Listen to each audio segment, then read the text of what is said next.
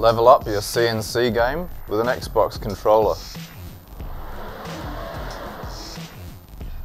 In this video, I'm going to show you guys how to connect an Xbox controller to Mac 4. Let's check it out.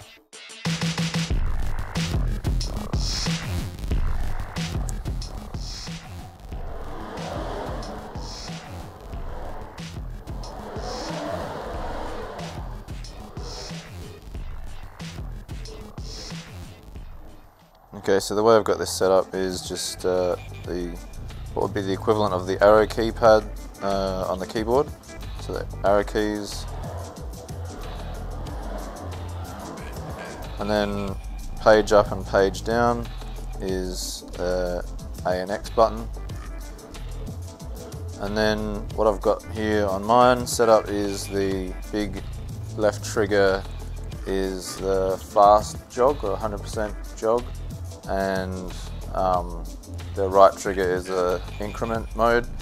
So yeah, I can just do small increments. What are they now? 0.1 millimeter increments. So yeah, it's really handy tool. It's obviously an alternative to a manual pulse generator, MPG, like a hobby or industrial CNC pendant, but yeah, I think this is pretty cool. So the actual model Xbox One. Alright, I'll show you guys how to set up the software. That's anti-micro. Go inside and have a look.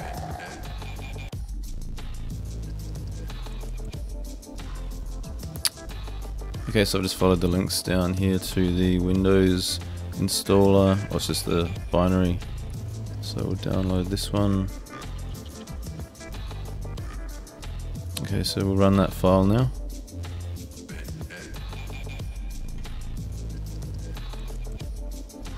Alright, so now that's installed into the start menu automatically. And there it is. Alright, so that's what we're looking for. Okay, so that's what we're looking for, the anti-micro. Yep, so no joysticks are available yet, but that's okay. Now this PC that I've got in here, I believe, doesn't have Bluetooth.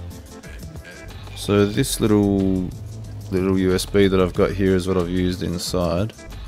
That's USB 4.0. That's compatible with this controller.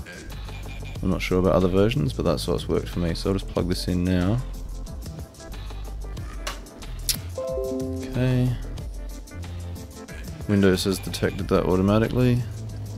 Now if I turn on the Bluetooth control here, if I'm lucky it'll just work. Maybe I have to go into Device Manager. Okay, I'm just installing the USB Bluetooth. I just went into Device Manager and basically clicked on it, and then it just started working. So, and now this light in the middle is solid white, so we're connected. And there we go, we've got the different buttons and things. So when I push the buttons on here, then that corresponds with what's on the app there. So now I can just go ahead and type in whatever keys I want for these different things. So I guess you'd want, let's see, up would be up, down, down, etc, etc. And then in here, then you can use your control and shift and things. So I guess everyone will have to set theirs up differently, but the two top triggers there, I've set that one up as I think left control and shift. Yeah, anyway, everyone has to set it up how they believe is best, but what I would recommend is do not use the joysticks because you could easily bump that while you're setting up something on your machine, and yeah, that's not good. So yeah, just be mindful of that. And yeah, you probably want to have a special spot where you keep the controller, because you know, it's the same as a control pendant. You don't want to just leave it lying around and bump it, because you might do something and not just damage a part, you might damage yourself, which is not good.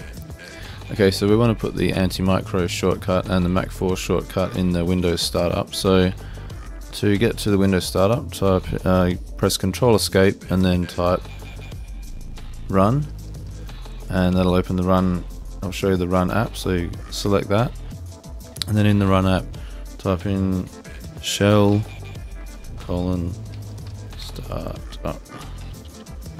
start up. Now that brings up the startup folder. So now I can just right click here, copy, and I could use shortcut on the keyboard, but it's all good. And now when I start Windows, that'll run the anti-micro, and then the only thing I have to do is push the white button, the white button there, middle button, to turn on the controller when I'm ready. And yeah, and then if you've got anything else you need to run on startup, obviously you can put a shortcut for that in there as well. Alright, that's it for this video. I hope you found that useful. If you want to see any upcoming builds and more tech tips, then please subscribe, and I'll catch you next time. Cheers, bye.